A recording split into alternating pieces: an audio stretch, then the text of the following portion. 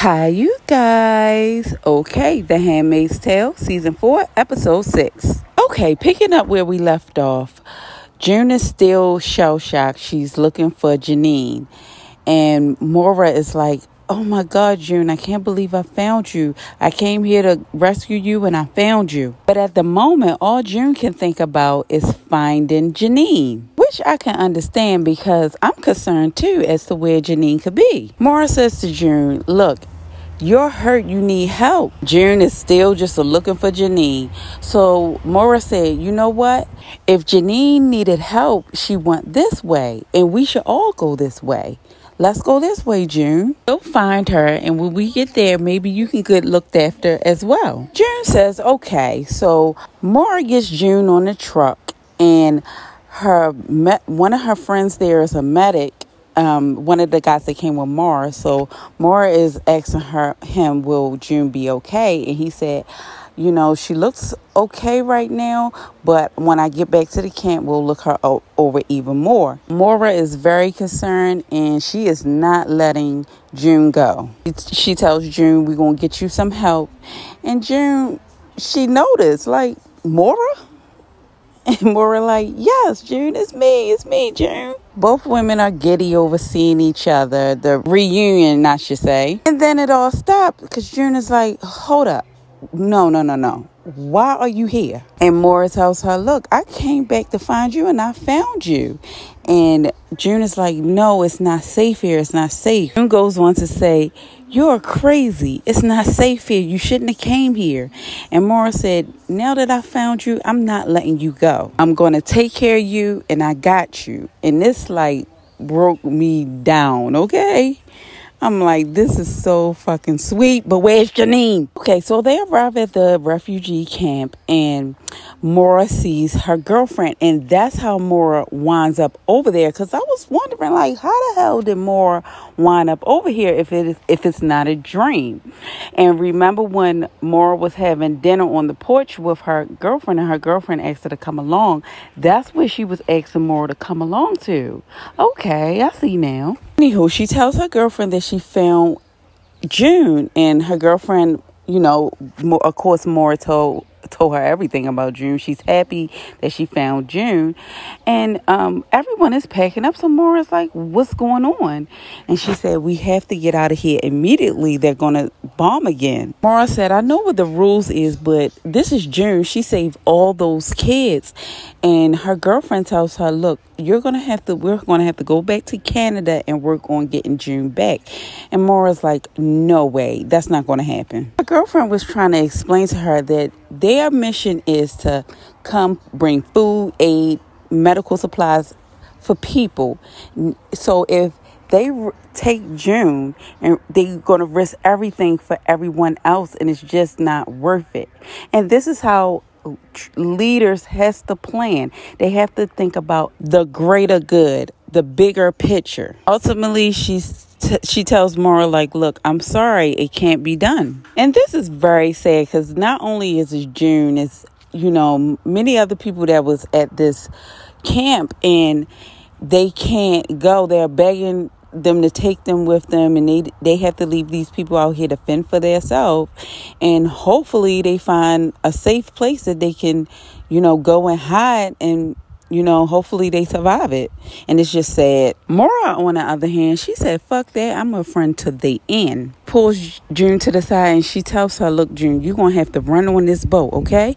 So June is still kind of delirious, and she's like, I need to find Janine. Maura says to June, for fuck's sakes, Janine is probably dead. And if you stay here, you're going to be dead too. Get your ass on that boat now. June keeps saying no and keep pushing to go the other way. Maura is about to break down. She's like, don't do this to me. Don't make me leave you again. Don't do it. June then tells Maura, you're not going to make me leave Hannah. Maura stops. She's like, Hannah, you seen her? Where is she? June said, I don't know. So Maura said, well, how do you know where to find her?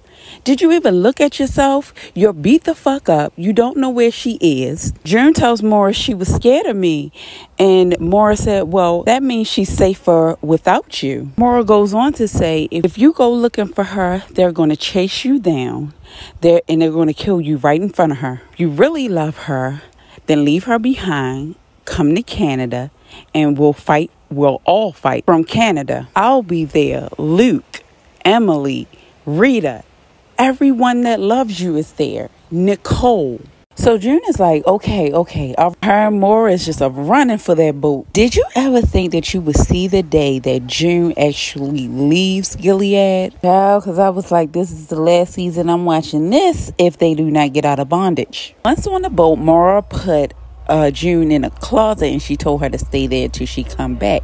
And now we're getting a backstory about Mara and June. It shows how they had, before Gilead, their loving but complicated friendship. First thing we see the two roommates, I'm assuming they're roommates, and they're just chilling, having girl talk, enjoying their apartment. And June is pouring up mimosas and she get a phone call from what I presume is Luke. So you know it's that Maura gave her that look like, yeah, girl, I go on and answer it because I already know how you is about him. So June just looked at her phone and she like, nah, not today. And she ignored the call. Well, let me tell you something right now. I love my girlfriends and all. But I'm telling you, every time my man calls, I'm answering that phone. However, if it's a girls' night out, my girls got me. So I see where June is coming from right now. Who knows? She probably called him back later. Anyway, we bump ahead with the flashbacks. And now we see that June is moving out. Her fiance, Luke.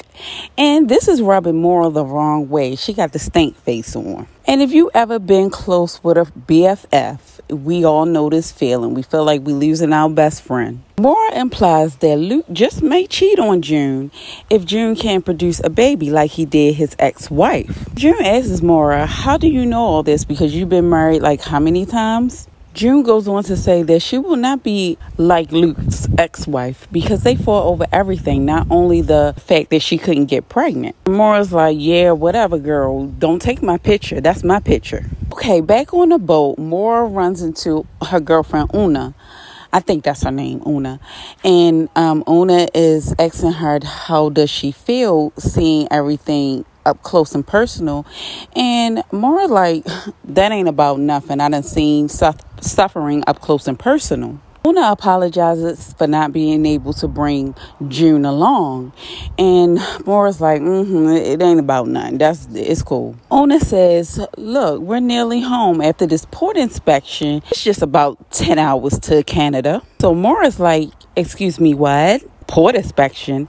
And she said, yeah, Gilead, they come and they inspect to make sure the whole boat is clean.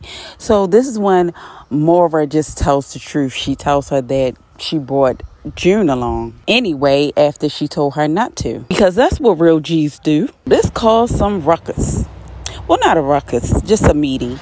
And they're trying to decide what they're going to do with June. Una says, I have a lot of respect for June, but because I'm team leader, I have to take the bulk of the responsibility.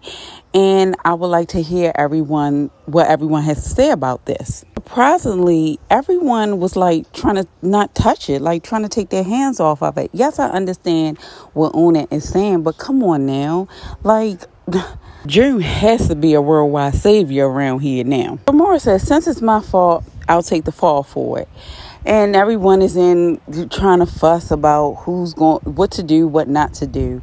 And June said, well, look, just turn me in. I'll turn myself in. Let's just do that. Of course, Mora is against this. She's trying to convince June not to do it. She like, you came all the way this way just to, turn back around? While everyone else is looking like, bitch, okay, go and turn yourself in because you messy. This is messy. Okay, so they're approaching the checkpoint for the Gilead soldiers to come on.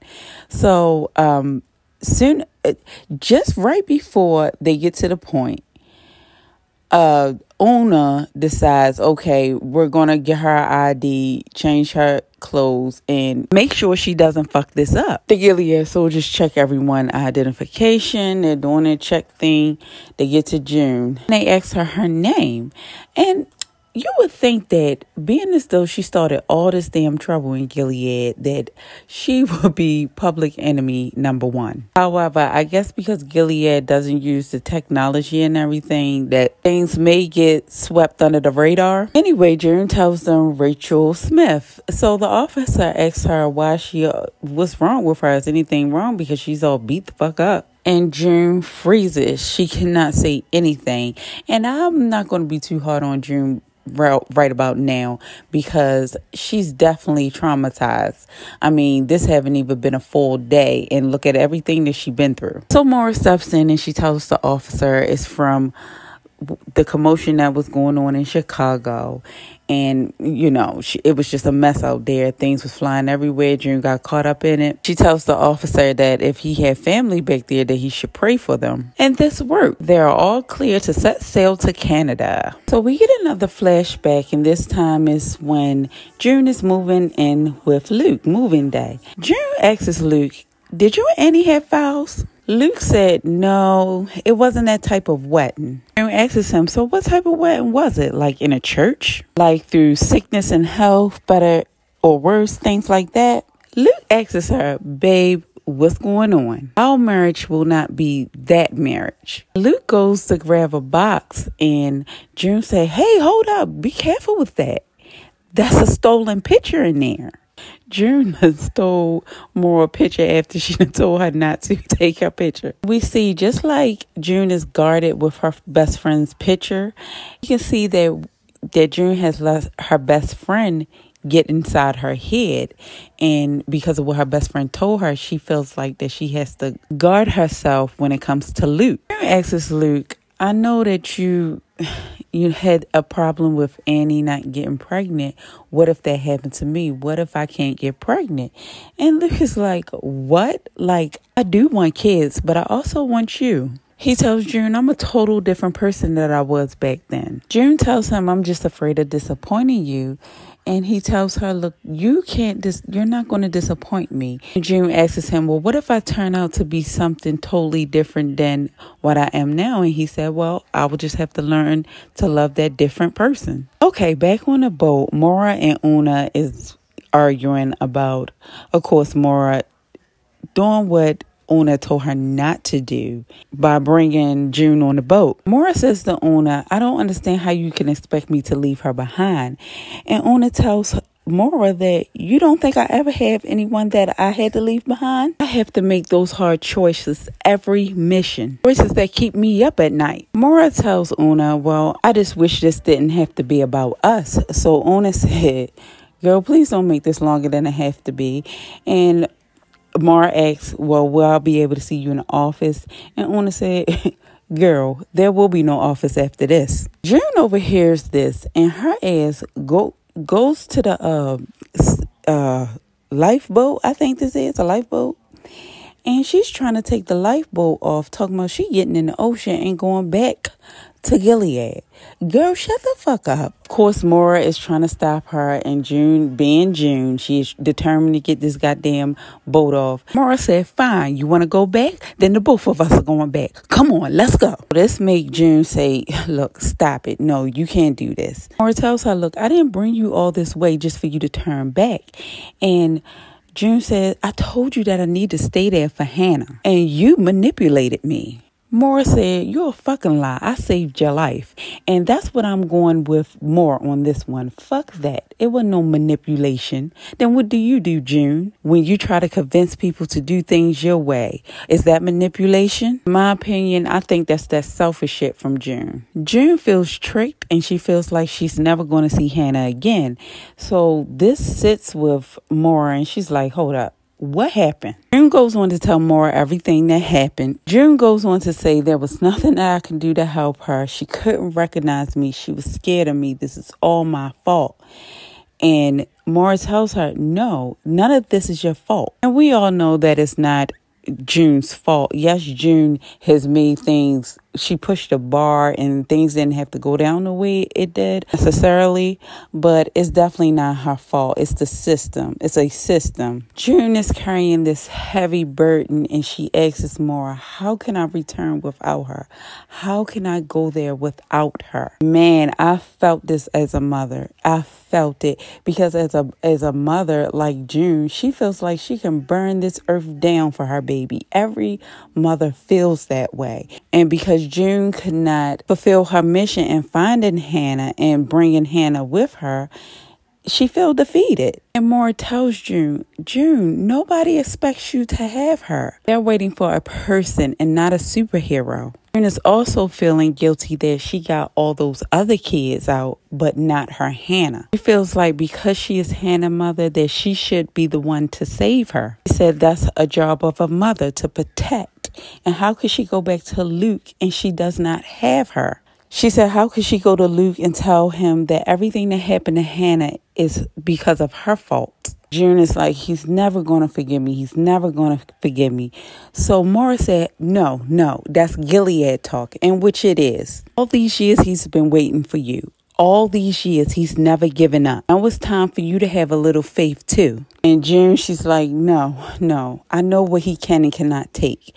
And Mora said, well, why won't you just give it a chance and see? I very much enjoyed this exchange. We got to see how June, the burden she was feeling. We always knew everything was because of Hannah, but for June to actually release everything, to talk about it, I mean, I absolutely love it. And I have sympathy for her because I'm a mother. And we get another flashback of June. She tells Luke that she's pregnant and they're overjoyed. And we see a lot of their beautiful moments together as a family. They have finally arrived in Canada. And June is kind of nervous. So June pulls it together and she tells Mora, look, I'm okay. We can do this. Luke is just running down them steps.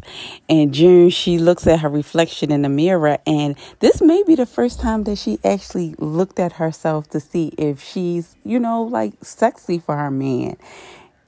When you're going through all that stuff she was going through in Gilead, she wasn't worried about none of that. Okay, so when Luke walks in, it is awkward. And June, she comes out with it and she says, I'm sorry I don't have her. I'm sorry it's just me. I'm sorry. And Luke just hugs her. And I mean, I broke down, baby. We see June walk off the boat onto Freedom Land.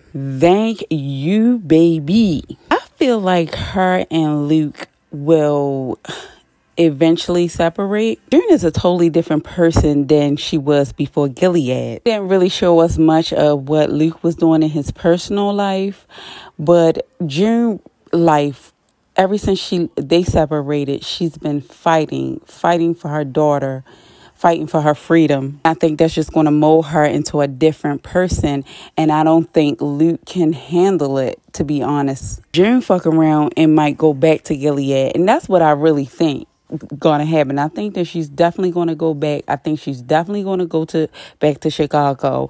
We didn't even see the Nighthawks, and they was talking about them a lot. So they ain't talking about them for nothing. I think that we're going to revisit them. Well, that's it for this episode, and I'll catch you guys on the next one. Bye.